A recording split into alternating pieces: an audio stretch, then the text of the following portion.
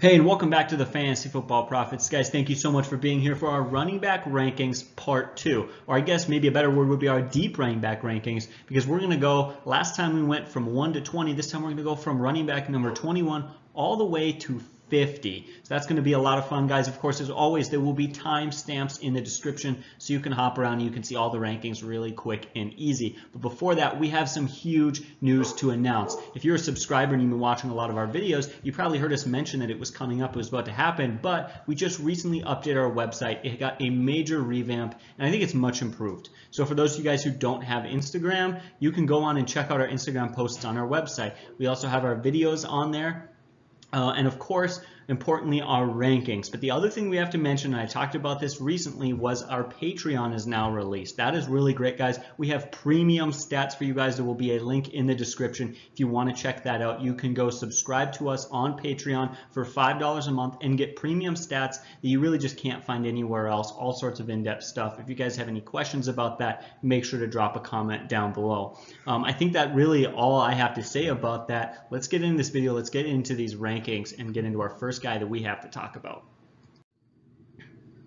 All right, so last video we ended in tier 3, and we're going to pick up where we left off in tier 3 with Sony Michel. Now, Sony Michel had a pretty darn good rookie season. He ran for 931 yards and 6 touchdowns in just 13 games, and he did on a solid 4.5 yards per carry. That right there is a solid stat line. You can't argue with that, and I think a lot of people were really surprised. Not only was he a rookie coming into this Patriots offense that's really historically known for being this running back by committee system where no guys can thrive, and he thrived. He did it in just 13 games. If he had played a full season, he would have been over 1,000 yards. In fact, he was actually on pace for 1,150 rushing yards. That would have been 6th best in the NFL last year had he played a whole year. So that's very impressive. Not only that, but a lot of guys get in Coach Belichick's doghouse, right? You get injured, you miss a couple of games. That's usually it for your role as a starting running back, or your guy as sort of this workhorse back out of the backfield. But that wasn't it for Michel. They really understood his situation. He was fighting hard to come back from that injury, and he was performing well when he was on the field. He's not an absolute monster. I think there's a bit of a ceiling there because of James White. We're going to talk about James White a little bit later on in this video. But the numbers are there, especially in standard leagues. However, he's not terrible in PPR leagues. In 5 different games last year in PPR scoring, he scored at least 17 fantasy points. So that right there is pretty good. Shows even in a PPR league, he can be a valuable option. What I like about this guy most, and I got to mention it, this guy is just the model of consistency. Let me read off some stats for you. He was top 20 in elusive rating, breakaway percentage, yards per carry, touchdown, yards after contact, and avoided tackles. As well as he was top 15 in yards, carries of 10 plus yards, and first downs. The numbers were there. But what I like most about it was his progression as the season went on. In fact, he really thrived and really stood out and showed us what kind of back he can be when the playoffs came around. In 3 playoff games, he had 71 carries for 336 yards. By the way, that is a solid 4.7 yards per carry and 6 touchdowns. Guys, that is 2 touchdowns a game average over 3 games in the playoffs. That's insane. That's against much better defenses than you're typically facing in the regular season. Now, the last thing to note is the injury, right? Right now, he is actually not practicing. However, that's not much of a concern. Let me read some research, kind of some stuff that I found on him. So, one thing to note is that the Patriots have plenty of time to take Sony Michel off the injury list and get him into practice. They have to do it before first cuts are made. Otherwise, he'll be required to miss 6 games. However, Patriots coaching staff have come out and said he is easily going to be practicing and with the team before that happens. Again, currently he's on the PUP list, but they said he's going to be back. I think they're just resting him because they like this guy so much. So that is just something to note. However, the injury is not a major concern. I think the Patriots are very smart with what they do, and they just want to keep this guy healthy for the whole season because they saw what he did in the playoffs last year. If he can be that same running back this season, not only is he going to have huge fantasy value, but he's going to be huge to the Patriots organization as a whole. So I think they're just playing it safe, playing it cautious. But everything seems good right now. The numbers are there. The stats are there. That's what I got to say about Sony Michel. I like this guy.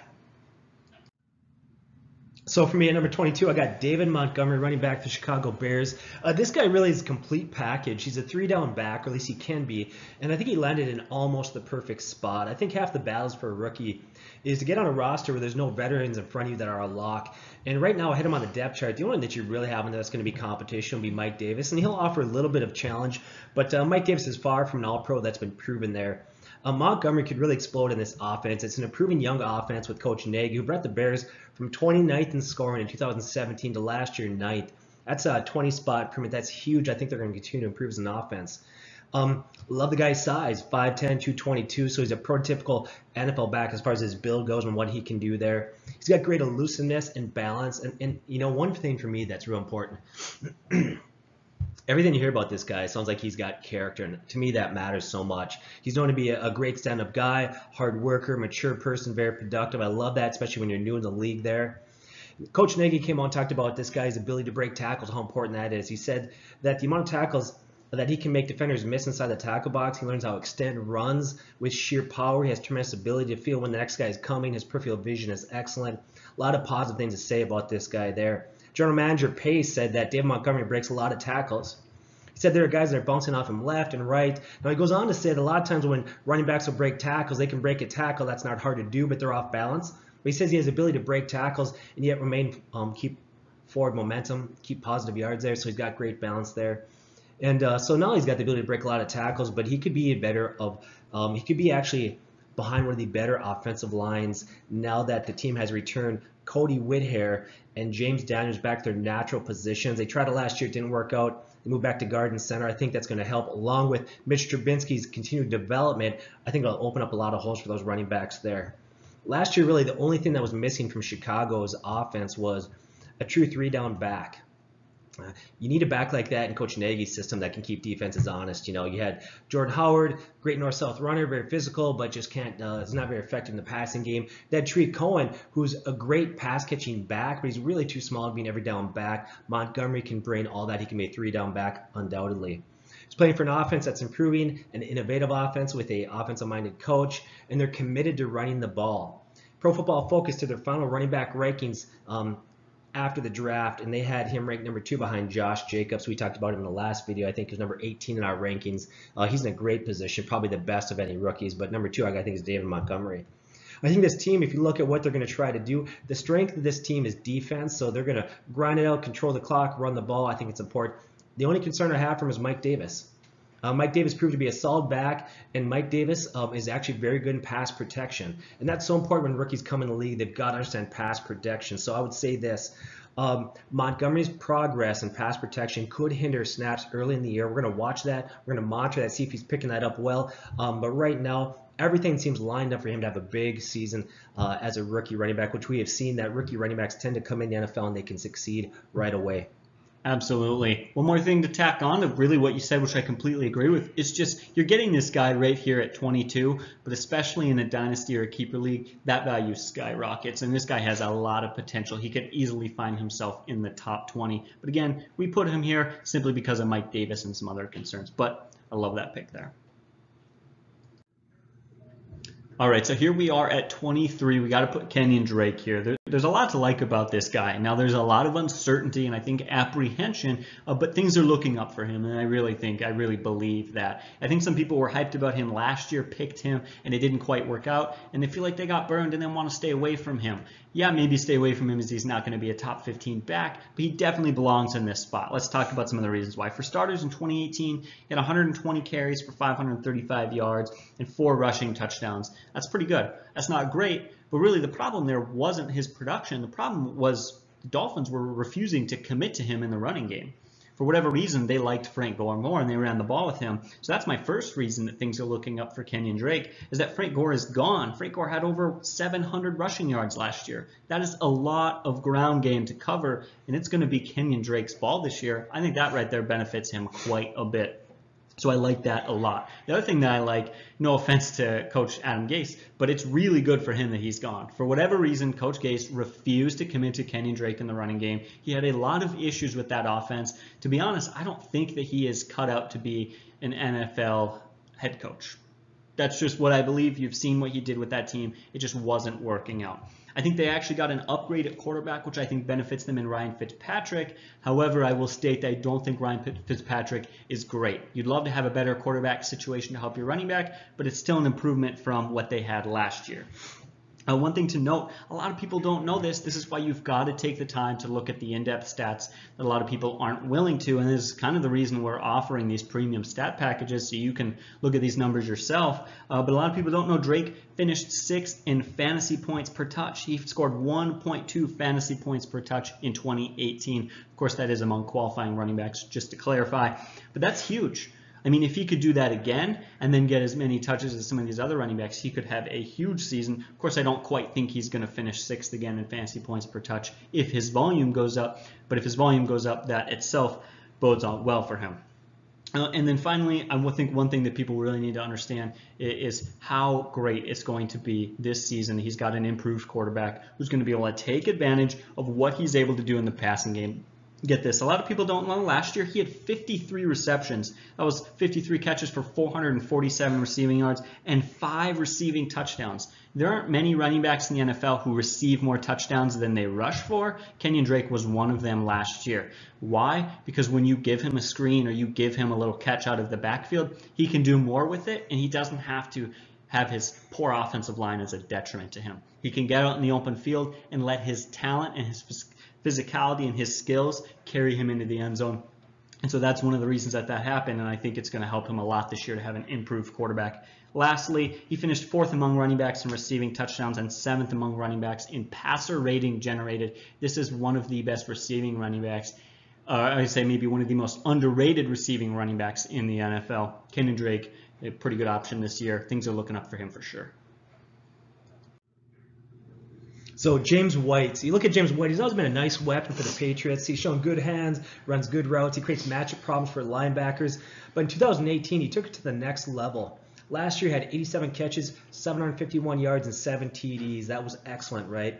But his catch rate per game, how many catches he has per game on average has gone up from every year. His rookie season, he had 1.67 catches per game. He went to 2.86, 3.75 to 4, and then last year, a huge 5.44 catches per game was awesome. But here's the thing. I think he could actually improve that number this year, and here's why. Other than the obvious. Obviously, we know that he's a go-to guy that Brady trusts. In fact, we saw that in the playoffs. He had one game in the postseason, 15 catches for 97 yards. Obviously, very much trust this guy. But here's why I think those numbers could go up again this year. The departures of Gronkowski and Gordon. Now, Gordon, in theory, could be back this year, but everything points to the fact he's probably not going to be back. Those are huge weapons that are gone out of that offense. Somebody has to pick up those targets, and I think he could be that guy. You look at through the first 9 games last year, he was really crushing it, and then he had kind of a statistical fall off a little bit after 9 games. Some of that could add to the fact, or could be contributed to the fact that Edelman came back and Gordon got more involved in that offense there. Last season in PPR leagues, he finished 8th in total scoring, but nobody in the league was more productive in their touches than he was. He led all running backs in points per touch. He was phenomenal there. You talked about Kenyan Drake being number 6. Well, number 1 was James White. Excellent in that area. I think another thing that bodes well for me is Sony Michel. I like Sony Michel quite a bit, but you talked about his knee issues. So with those knee issues that are questionable there, I think it bodes well for White that every year in the league, he's increased his carries. And then last year when he had his most carries ever in his career, he had a career best yards per carry of 4.5. That's really good there. I think that could even go up again. At 27 years old, he's got many good years ahead of him. I think he'll hold higher value in PPR leagues versus standards. I think that's kind of obvious. But in PPR leagues, this guy's a very, very solid, I would say a high-end running back 2. Very high-end, right on the border of running back 1 for PPR leagues. Lower standard, obviously. Yeah, you know, one thing that I like to throw in there just to help a little bit is I think some clarification. A lot of people are probably wondering, how can we have these guys ranked so similarly? One, I want to say, is that they're both ranked outside of the top 20, so we're not saying they're both going to be elite fantasy options. The other thing being that there are situations in the NFL where 2 backs have great seasons. You know, one of those situations was like the Saints with Mark Ingram and with Alvin Kamara. But another one was just last year with these 2 guys, James White and Sony Michel, who both had good years. Michel was on pace for 1,000 rushing yards. James White had this insane year in the passing game. And so I think that we don't have to count them out of being able to do that again. In fact, it only makes sense. Sorry, Rob, I'll let you get back to it. No, I think that's it. I love James White at number 24 there. So.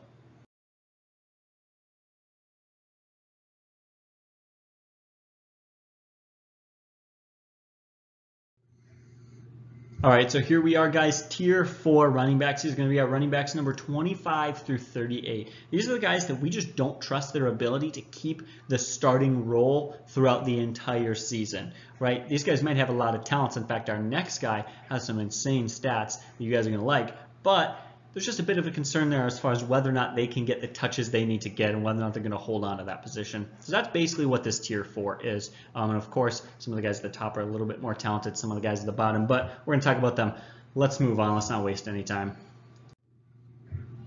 All right, so here we are. I think we got to talk about Chris Carson. I'm going to put this out there right now. You will not find a running back outside of the top 15 with a stat line as impressive as Chris Carson's. You just won't. It's pretty much a fact at this point. He's absolutely had an insane year last year. He finished 15th in PPR scoring and 14th in Standard League scoring. That alone is huge. That right there says, all right, we need to consider him pretty highly. Of course, we'll talk about some concerns later, but you look at the stats, stat after stat, he finished super high. He had some great numbers. He finished 7th in carries. He finished 5th in rushing yards, 11th in yards per carry, 9th in rushing touchdowns, 3rd in first down carries, 5th in yards after contact, 3rd in average yard after contact, and tied for 1st with avoided tackles.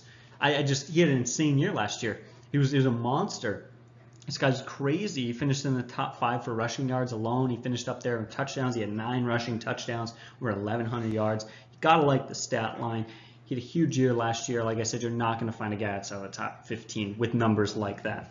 What are the concerns? Well, I think really in the end, this is a pretty short conversation, guys. The concern is Rashad Penny. And Rashad Penny is almost equally as talented a running back. And it's one of those things where if Penny comes out and steps it up, this could be a running back by committee system. Penny could even take the role. Let's look at some stats that Rashad Penny had last year. So he ran for 419 yards on 85 carries. Guys, that's 4.9 yards per carry. That's through the roof. That is a seriously great number. But he also caught 9 of 12 targets for 75 yards. Here's the thing, guys. I expect this year that towards the end of the season, Penny is going to start making the majority of the carries and is going to be able to have a huge role in that offense because he showed himself to not only be a really good runner with a high yards per carry, really efficient guy, but he's also getting it done in the passing game with a 75% catch percentage. That right there kind of scares me a little bit. The numbers for Chris Carson were great, but you do have to ask yourself, is that Seattle coaching staff going to roll with Carson all year long? Probably not quite. And one of the last things you want to have is a guy who you ranked in the top 15 as one of your starting running backs. All of a sudden playoff time comes and he starts to lose carries to the younger running back in Rashad Penny, who is probably the future running back of that offense as we go forward a few years from now. However, his year was too big last year and he's still kind of set to be the number 1 guy to start this season. So he comes in here at this number 25 spot and leads off our tier 4. Jordan Howard. So you look at the first 2 seasons that he was in the league. This guy thrived. He did struggle last season. You can't avoid that. Many people agreed and talked about it before the season. We said it on our site. He just wasn't a good fit for Nagy's offense. So I think that a lot of people went in and knew that he was going to struggle, and he did. Before he took that step back last year, he recorded in his first 2 seasons 2,435 rushing yards. That's excellent. And he had 15 touchdowns in those 2 seasons. When you look at those rushing yards in those 2 seasons, right, that made he was 3rd behind Ezekiel Elliott and Le'Veon Bell for rushing yards in those 2 years. He was phenomenal there.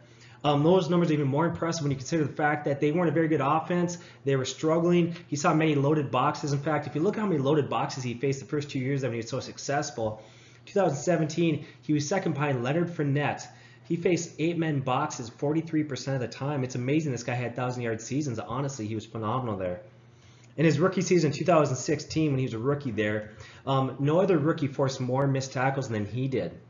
And last year, in the last 5 games, he kind of reminded us what he's capable of doing. The last 5 regular season games, he went out and he had 4 touchdowns, 399 rushing yards at a yards per carry of 4.53. So I think he shows he's still got it there.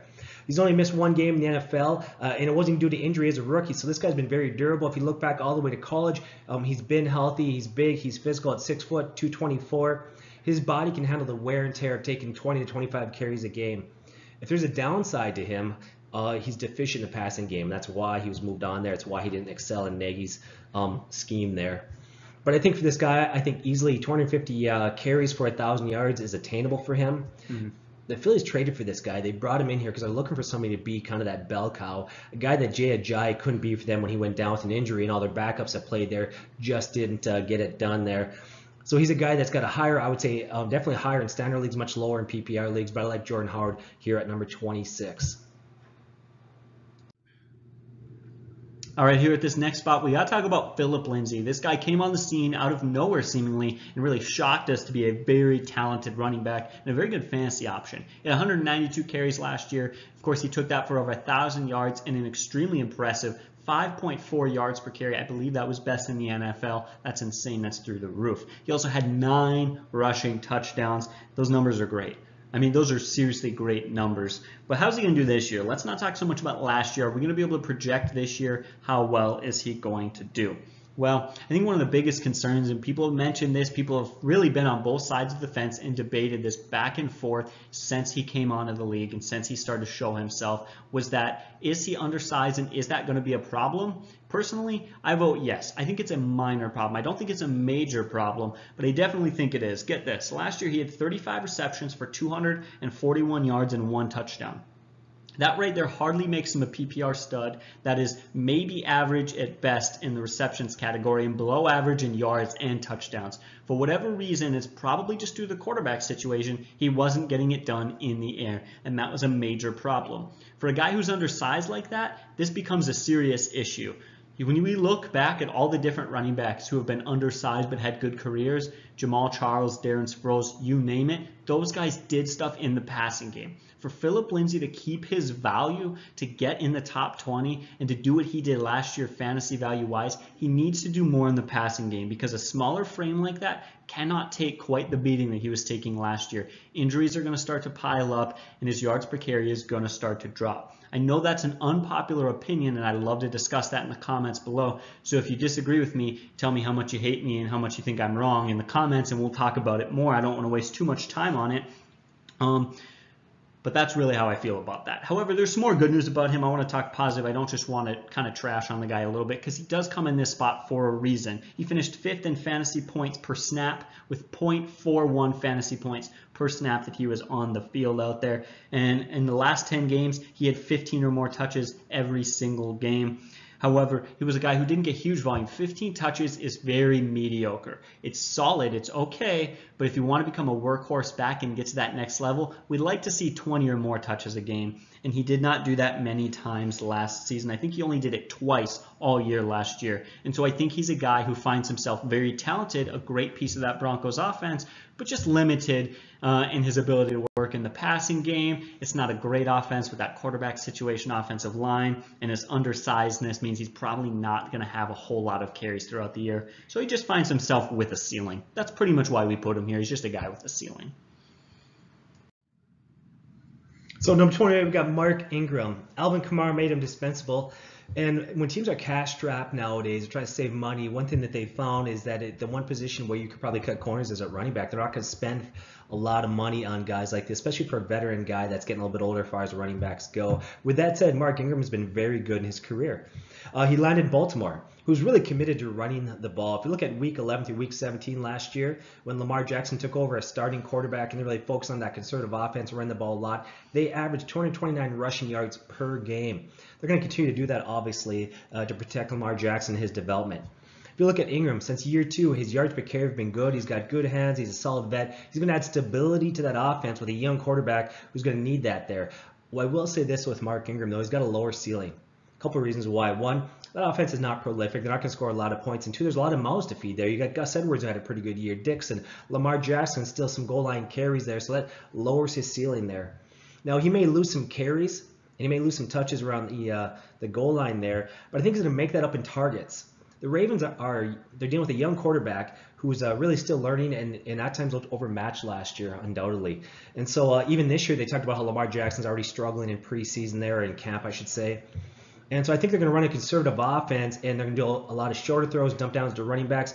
I think Mark Ingram will easily break 50 catches like he averaged for the Saints between 2015 and 2017 there. As far as O-line goes, that's so important. Like, I don't care how talented a running back you are. If your offensive line's not very good, it doesn't really matter. But if you look at the Baltimore Ravens running I should say offensive line. They're top third in the league. They finished a very solid what we call adjusted line yards. They were 9th in the NFL in adjusted line yards. In our previous video, we talked about what that was. If you want to know, go back, watch the video. We explained what that means, how that applies there. So I look at Mark Ingram. I think he's a solid low-end running back 2, a high-end running back 3. He's got a safe floor but a lower ceiling. Anything you want to add to that?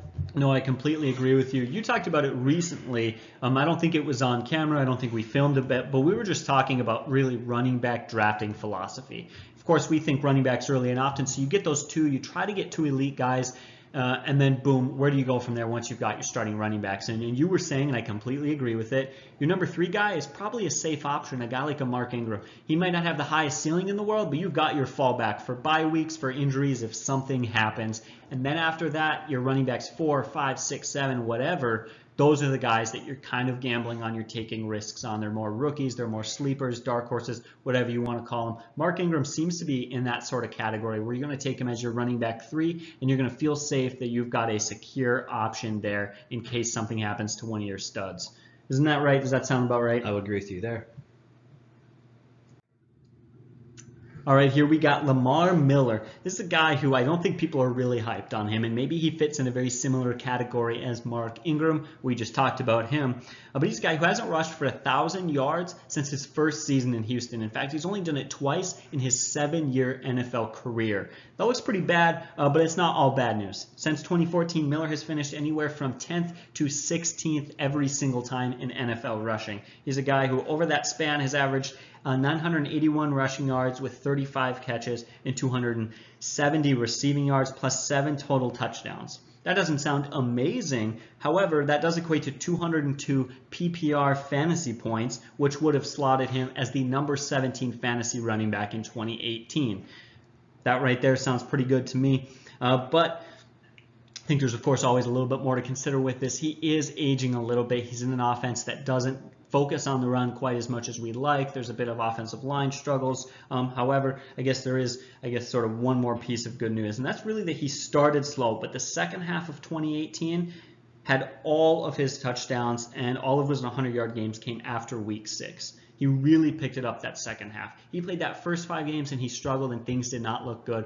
And that was not just his fault. That was Deshaun Watson's fault, Hopkins' fault, the offensive line's fault, the coaching staff's fault. The entire offense struggled. And when some of those other pieces started to figure themselves out, Miller really went out and was the guy who was able to figure some things out, and he had a great season.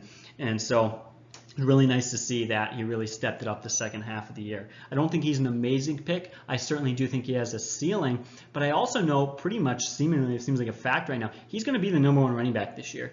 I mean, this is a guy who has the job. We can talk about D'Onta Foreman later on. However, I don't think that he's going to be a guy who's really going to come in and take this job. There's not much to say about him. He's a pretty boring pick. If you want to be a smart fantasy player, I think a lot of your people in your leagues are going to wait too long to take him, and you can maybe capitalize on that. I know a lot of people, they just get way too excited about these younger backs or about these guys with higher potential. This is a guy who fits right in with Mark Ingram. He's a safe pick, and he's a guy who's got the job. I don't think you can ask for much more than that. So number 30, we've got LeSean McCoy. I'm going to play a little bit off of what you said a second ago. This is not an exciting pick by any means, but don't underestimate his value. You know the old saying, a bird in the hand is better than 2 in the bush. There are many backs in the league that might have more potential but are lacking opportunity. And you know what? I don't care how talented you are, you got to get on the field. And as of right now, he has no legitimate competition. You know, the coaches come out and give the proverbial, it's anyone's game to win, it's anybody's job. But right now, it's his job to lose. In fact, they asked the coach recently, Sean McDermott and general manager Brandon Beane, Billy Beane, making baseball references there. Brandon Beane, they asked about his status on the team, and they said LeSean McCoy is our number 1 running back as of now. In his career, this guy's been very, very good. 6 times over 1,000 rushing yards, 84 career touchdowns, averaging 3.23 catches per game. But you have to wonder, at age 31, is this guy over the hill? Maybe. But the one thing that we've seen in the last couple of years is that players like Frank Gore and Adrian Peterson have shown us that you can be productive after the age of 30. These guys are having a lot of success there. Now, last year he had a bad year, right? So the question was, is it because he over the hill? Is that why he had a bad year? In my opinion, when I look at everything there, I think it's more likely they had a bad year because the surrounding cast was so poor. He was in a bad situation. That offensive line was terrible. If you take a look at metrics, all these different metrics that we use to rate offensive lines and why they did what they did and kind of break it down apart from running back and other things like that, the offensive line was bad. They finished 28th and 32nd all the time in the bottom of the NFL as far as their rankings go. I think the offense was hurt by bad quarterback play. Josh Allen, very athletic, but 10 touchdown passes in 12 games. Didn't really scare a lot of defenses there at all, and a quarterback rating of 67. The defenses simply didn't fear the weapons on that team. Their best wide receiver is Robert Foster, who was an undrafted rookie. So they're going to be better this year. That offensive line is going to improve. The weapons will get better. They brought some guys in. They got some veterans in there. They're going to make a huge upgrade. It'll be significant. It'll give them support. Remember, he's only 1 year removed from 1,000 yards, 8 touchdowns, and 59 catches. So I think he's a guy that is not the guy that he was 5 years ago, but I think he's a guy, like you said, could be an RB3 on your bench and get you some valuable points because of injuries or on a bye week. Not exciting, but a very safe pick. Boom. I think that pretty much sums it up. All right, guys, here we are at the 31st spot. We got to put Tevin Coleman here. 2018 showed us a Tevin Coleman that could be dominant and could be a great fantasy option. The question we have to ask ourselves is, on a new team, a new roster, new coaching staff, are we going to get the same Tevin Coleman?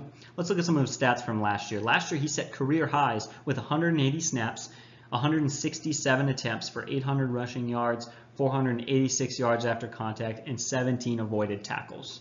The numbers were there. He improved. He stepped up. He had career highs in yards. I mean, I like that. That's some good news. Another stat that he set a career high in, though, however, was his yards per carry, an average of 4.8 yards per carry. And I think this is probably the biggest piece of evidence that goes towards Tevin Coleman's case for being a good fantasy option this year. It is very rare to watch a running back get more carries and also increase his yards per carry. Typically, running backs come into the league that have a high yards per carry off of low attempts, and so teams give them more shots, and that yards per carry drops a little bit and evens out a bit. That is not the case with Tevin Coleman. That actually increased last year. Right now, I have to consider this guy the front runner to be the lead back in San Francisco. However, I think it's one of those situations we're expecting to primarily be a running back by committee. One thing that is kind of almost embarrassing for the San Francisco roster is that Tevin Coleman is at 6'1", 210 pounds, which is slightly underweight for a running back, by the way. He is the biggest running back that they have on that roster. That right there bodes really well for him. A guy who's proven that he can go out there and rush for 1,000 yards and still keep his 4.8 yards per carry and still keep his efficiency, who also happens to be the biggest running back on the roster. Definitely seems to be a guy who's going to lead this team for carries this year. That's something that I really do expect. I don't know what percentage that's going to be, but I definitely think he's going to lead the team for carries. And he definitely doesn't disappear in the passing game. He's still a guy who can also help. In fact, he's got some really good numbers. Last year he had 30 receptions, 5 touchdowns, and a passer rating generated of 135. So he also might be the best running back in the passing game that they have on that team. To be honest, when you look at the situation, there's a lot of other talent there. Matt Breida and Jerick McKinnon, Yeah, there's some talent there, but Tevin Coleman very well could be the top guy on that team. Again, the problem is it comes down to scheme and system. The talent is there. Who knows if they're going to let this guy run away with the position? I don't think so. Yeah, you forgot about Raheem Mostert. You also have Wilson there. You're right. They got a lot of guys there. So Rashad Penny at number 32, former first-round pick. A lot of people, I guess, would say that he had kind of a quiet year there, but I don't think it was entirely his fault. He was behind Mike Davis and Chris Carson, who performed extremely well there. When you look at it, when he was called upon, when he was given the opportunity, he actually played really well. He finished 7th in the NFL in yards after contact. He had excellent 4.9 yards per carry. I think it's really important to remember that he's a former first-round pick. In fact, that's the first-round pick that they have used on a running back since Carroll has been there as coach, and general manager John Schneider has been running the team there. That's only the 3rd time in franchise history they've used a first-round pick on a running back. The other 2 times were Kurt Warner and Sean Alexander. So you're not going to draft a guy in the 1st round and have him sit on your bench. They've got plans for this guy, and I think that eventually he's going to become the franchise running back there. At 5'11", 220, he's got good size, and really the only thing keeping him from being a great player right now would be Chris Carson in front of him, like you said, has been doing so well there. But even if Chris Carson holds on to that job, and I think by the end of the year that we think that he's going to unseat Chris Carson and become the starting back by the end of the year. But even if he doesn't, just the fact that Mike Davis is gone, those stats are going to go to him. I think could easily hit. Even with Chris Carson being the starter, I think Penny could easily get 800 yards rushing, 8 touchdowns, and maybe 25 to 30 catches. This guy's got a lot of talent. I think he's a guy that you got to have on your roster. Obviously, he's not a guy that you're going to depend on as being a starter at this point. Absolutely. One thing that helps him is he's the young guy, right? He's young. As much as coaches want to just play who's ever most talented, it's always really tempting to put the younger guy in there and try to build him up for the future. So I think that bodes well for him as well. All right, here we have it. Adrian Peterson, seemingly the running back that just does not age. This guy had a huge season last year. He totaled over 1,200 total yards and 8 touchdowns when you combine his rushing and receiving. That's pretty good. In fact, he did it. What really impresses me is behind pretty awful offensive line that finished 24th in the NFL as far as their run block rating goes. Pro Football Focus gave them a 53.7 rating. That is brutal. But of course, it gets a lot better than that as far as Peterson goes, his numbers and what he was able to do. Despite that, he still got it, man. 4.2 yards per carry, 45 avoided tackles. That was tied for first in the NFL, by the way. Not only that, but the physicality is still there. 75% of his rushing yards last season came after contact. That is insane. I don't know how he is able to do it, but age has not affected this guy. He is a standard league stud who scored finished 13th in fantasy points per snap and 16th in total fantasy points among running backs in standard leagues last season.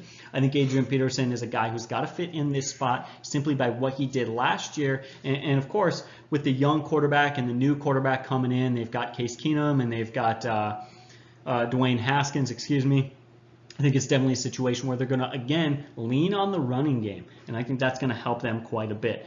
But the passing game is going to be improved this year simply by the fact that they're going to have an actual quarterback in there and they're not going to be bouncing around from injured quarterback to injured quarterback. And so I think that he could have a good year this year as they lean on him again. I wouldn't be surprised if he went out and had another 900 to 1,000 rushing yards. Of course, he's getting older and that's a major concern, but we'll talk about the other concern, Derrius Guice, later on in this video. Yeah, talked about how bad the old line was last year. They were bad, but a lot of that was due to injuries, and they're healthy again. So that offensive line's not bad. They were bad because they lost starter after starter upon starter. They were really a patchwork mess going on there, but they should be healthy this year. So number 34, we got Tarik Cohen. He saw an increase in production from his rookie season. He improved his yards per carry, his rushing and receiving yards, his touchdowns, his catches. He's a great fit for Coach Nagy's offense. He really is. He's a great weapon there.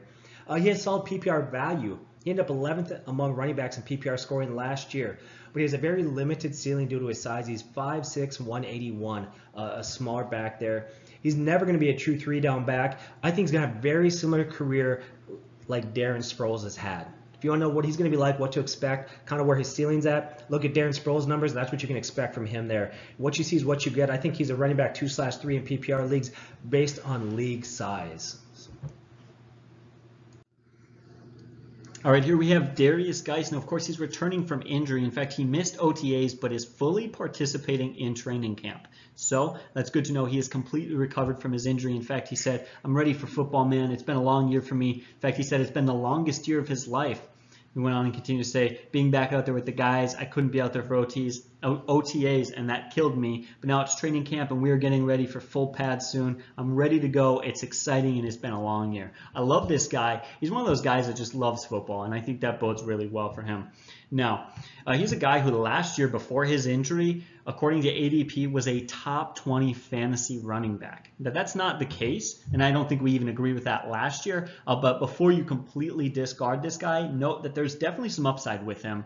I think really one sentence can really encapsulate this guy. Do not trust him as anything more than a risky running back for. That's right where he fits. He's a guy who's got the upside, but you just can't trust him at all, especially with Peterson in that offense. He's a guy you stash on your bench and you hope for, especially in dynasty and keeper leagues, but that's really it, and that's where this guy fits. We haven't seen anything from him in the NFL, so there's nothing else for me more to say. I think this is a pretty simple guy to talk about. Leave a comment if you have any more questions.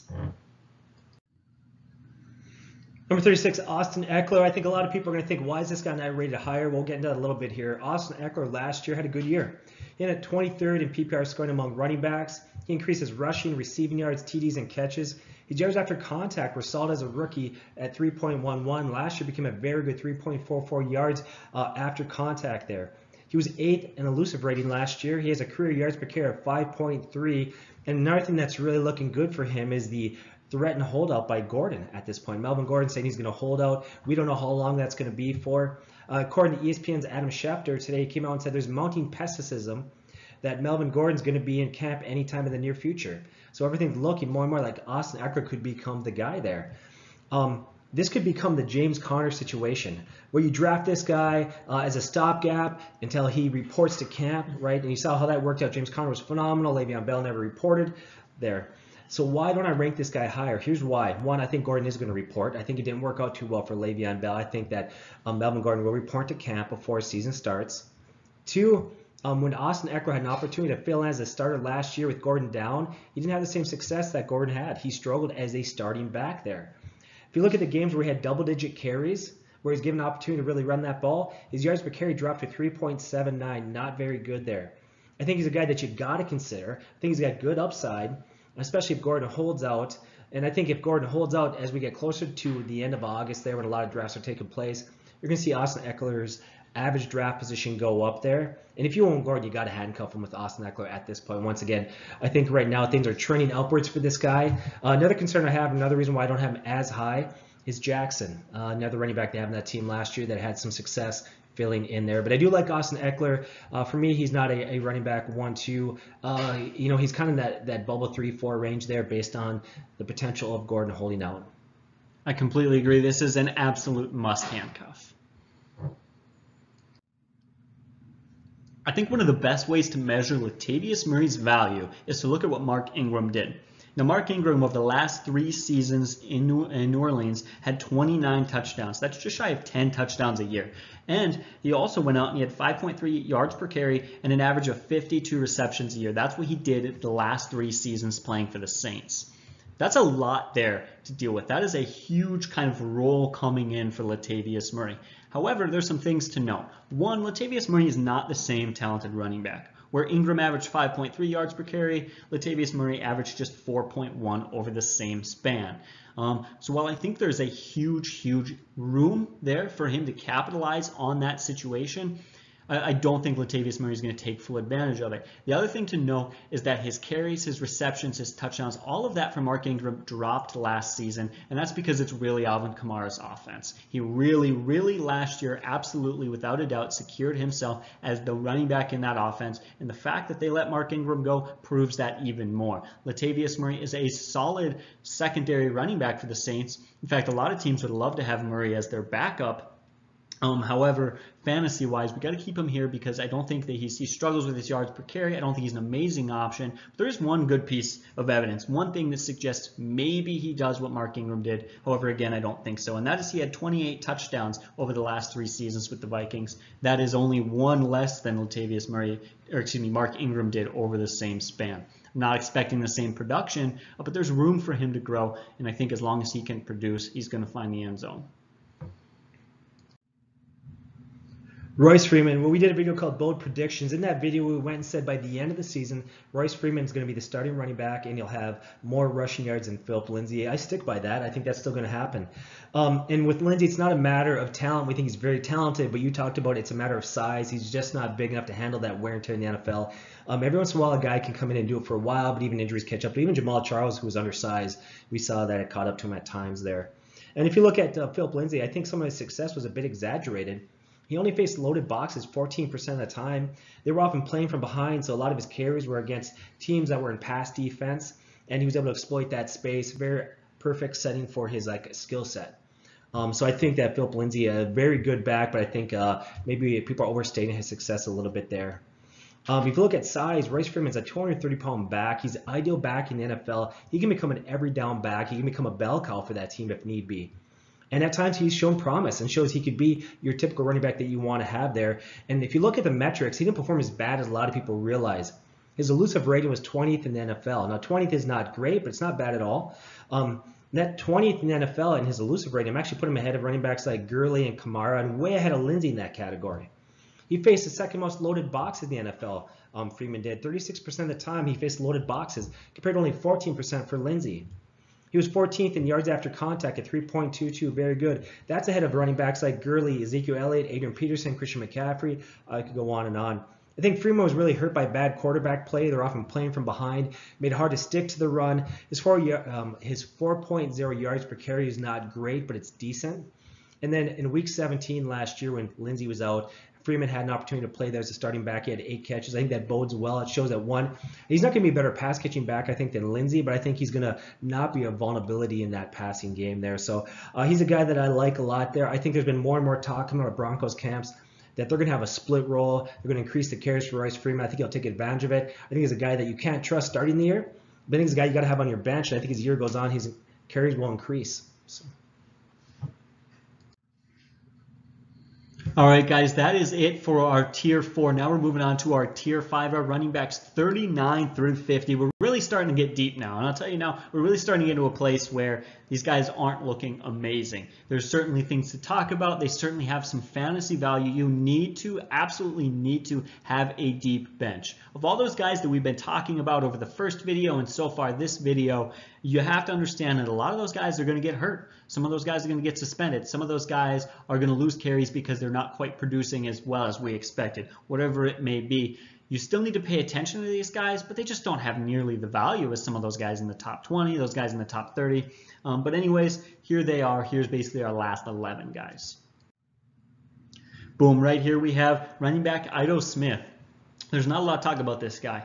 This guy showed some talent. In a 5-game stretch, he ran for 4 touchdowns, and he really started to kind of get some looks from people. People really starting to consider, could this guy be a great fantasy option? Then Tevin Coleman leaves, and that suddenly bumps him up to the number 2 running back in that offense now that Coleman's gone. And I think there's a lot of good news surrounding him.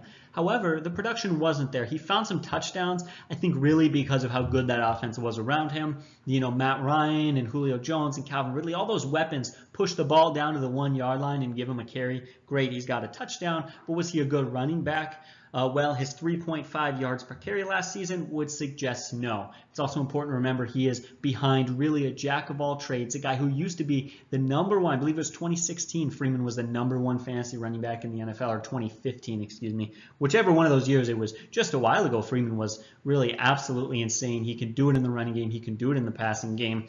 Ito Smith has a huge value boost if Freeman gets hurt, but as long as Freeman is healthy, this is exactly where Smith belongs. Darrell Henderson. Okay, so for me, I'm not going to get into I'm huge on this guy, blah, blah, blah. Here's what he did in college. For me, it's simply an issue of Gurley's knee issues and who's the next man up in that prolific offense. Could be Malcolm Brown, right? But to me, he's looked more and more like a journeyman in the league. I think last year was his best year that he had there, but hasn't really proven, I think, to be that go-to guy.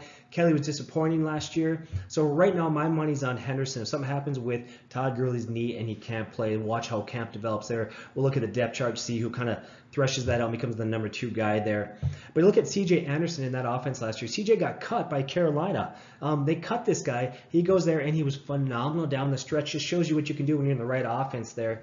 He's a must handcuff if you have Todd Gurley. Look at Henderson. He's a big play threat there. I think he's a good fit for the Rams offense. If we look at their inside-outside zone schemes, things like that. I think he also affords Sean McVay some wildcat options. So here's a guy for me that really, it's where he landed. He's in a great position. I think he's probably the next man up if something were to happen to Todd Gurley and that knee injury flares up or becomes more permanent. So that's why I've got him there, simply because where he's at and the team that he's on. All right, so here we have Ronald Jones Jr. Man, his 1.7 yards per carry last year was pretty embarrassing, but that was really a product of a terrible offensive line that ranked 28th in the NFL as far as run blocking goes. I'm not going to talk a lot about this guy, but what I do like is that he's a young running back who was drafted last year to be the starter, and I still think he could be. They brought in new head coach now, Bruce Arians, who's really just a guru with running backs. In fact, Bruce Arians was the head coach back when David Johnson had 19 touchdowns, 80 receptions, and was the number 1 fantasy running back that season. Maybe he could work some of that same magic with Ronald Jones Jr. Of course, not to the same extent, and I think there's going to be a lot that needs to happen in the years to come before he could get that far, but coaching staff is really a huge improvement for him. Ronald Jones Jr. is a guy who you could definitely take a risk on. Dion Lewis. Dion Lewis last year finished 28th in PPR scoring among running backs. I think that's going to continue this year. Derrick Henry is horrible in the passing game. He doesn't have good hands. They got to have a back that can come on the backfield and catch that ball. He's going to be the guy. And he's shown he can do it many years. In 2015, He was actually on pace for 82 catches before getting hurt. Last year, he finished with 59 catches. And before last year, he actually proved to be a very productive runner. Before last year, he never had a yards per carry under 4.4. Now, this team is committed to get Derrick Henry carries on first and second down, but I think Dion Lewis is going to have some nice plays as a flex play in PPR leagues based on matchups from week to week. Not a guy that you're going to roll every week, but definitely time that he's going to be able to plug in your lineup as a plug and play and be very effective for you. All right, Peyton Barber. Really, guys, the only reason we put him here on this list is because last year he had totaled over 800 yards and 5 touchdowns. However, his yards per carry was bad. As I talked about earlier, I think that Ronald Jones Jr. is the future running back of that offense, and he was drafted last year for a reason. 3.7 yards per carry. I think the thing that hurts him most was that he finished 9th in attempts, but outside of the top 20 in both rushing touchdowns and rushing yards. I just don't think that Peyton Barber has a whole lot of value. But if you're going to go out and get Ronald Jones Jr., maybe you handcuff him with Peyton Barber and you get whichever guy is starting that week or whichever guy is the hot hand. Donta Foreman there. This guy was really starting to look good, get comfortable in the NFL before he had his Achilles injury. He's a big physical back at 6'2", 235. In his final game before he got injured that year, he was having a huge game. He had 10 carries, 65 yards, 2 touchdowns. He had 3 catches for 15 yards. If you watched 2017 and looked at the team and you watched Miller and Foreman, Foreman was by far the more effective explosive back compared to Miller. Now, Miller recovered a little bit last year, but if you looked at it, before last year, Miller had a 4-year consecutive decline there. Now, it looked like he recovered a little bit, but if you look at some metrics, it would seem to indicate that maybe Miller didn't have that great of a year more than the offense around him improved, like you kind of touched on that point. Hopkins, Watson, their success kind of really spilled over into Miller there. He was 29th in elusive rating. That's not great. I think there's a little bit of an open door there. Foreman can come back and show what he did before the injury there. He's a guy that has sleeper appeal for me. He's got good upside. He's a great stash. Now, as of July 26th, I would say he's a running back 4, a guy that you can't trust to start, but he could be a steal that you have on your bench. All right, so here we've got Neyheim Hines. A lot of people don't know he actually started his college career as a wide receiver before moving to running back to fulfill some team needs, and because they were noticing he's actually pretty physical for a wide receiver. And of course, that made itself extremely evident in the NFL. Many people are already rating him as one of the running backs in the NFL with the best hands, one of the best pass-catching running backs in the NFL. And why not? The guy, as a rookie, comes out last year, has 61 catches, over 400 receiving yards, and 4 touchdowns. This guy skyrockets up our rankings when we go talk about PPR specifically. However, this is not a PPR specific league, so we've got to keep him here because that is Marlon Mack's offense, and he just didn't get quite as much touches, as much carrying, as much time as we need him to get to put him higher on this list. And also, he's a little bit small for a running back, so we don't expect that that is going to change. Samuels. Everybody knew when he came in the league he'd have good hands. He'd be good in passing situations there. They even talked about him being a tight end. But he also ran very good last year in that he had a 4.6 yards per carry. He had a 3-game stretch when James Conner was out. He had 223 rushing yards on 42 carries for a 5.3 yards per carry. Very good. There's been a lot of talk this year that the Steelers will have 2 formation sets. They might have both backs in there. They're going to add more carries to him. Undoubtedly, this is James Conner's team. I believe that James Conner, I think, is a better back. I think he's going to start as a back and have a good year there. But remember, James Conner's only had 1 year that he's been successful, so he's far from a proven lot. So for me, Samuels is another guy that you put on your bench, and he's a great stash with huge upside. Mike Davis actually had a pretty impressive year last year when you consider he was a 3rd-string running back. Then suddenly you look at his 728 all-purpose yards and realize that's actually pretty good. His career best 4.6 yards per carry. He started to get some things done last season there in Seattle. No wonder that Chicago Bears picked him up this year. However, this guy's going to be way low down on this list. He's not a guy that looks like he could be a phenomenal guy who's a 3rd-down running or a 3-down running back, who's getting it done, who's a workhorse back. And there's just so many options there. Cohen is there and David Montgomery is there. We just got to keep this guy low on this list because it really seems to be a running back by committee offense. And if it's not going to be him at the head of the helm. Matt Breida. So Tevin Coleman's poised to lead that team in carries. He's the bigger back. I think he's going to be their go-to guy there. But Matt Breida's success is hard to ignore there. He's a smaller back, but he runs really hard. He's very dynamic. He has a hard time staying healthy there. He had moderate success. They brought in Jerick McKinnon to be their guy. Jerick McKinnon goes down. He takes over, and he really shined not only in the regular season, but in the preseason. He had a 5.3 yards per carry once again. This is Tevin Coleman's team, but Matt Breida did too much last year. He was too dynamic on the field to ignore, so I think he's a guy that you're going to want to put on your bench. It's about your 4 or 5 running back that's going to sit on your bench just in case. All right, here we have Miles Sanders, an Eagles running back right here. This guy's worth the spot on your roster just to see what he might be able to do. For starters, we talk about Jordan Howard is there, and he kind of seems to be the guy.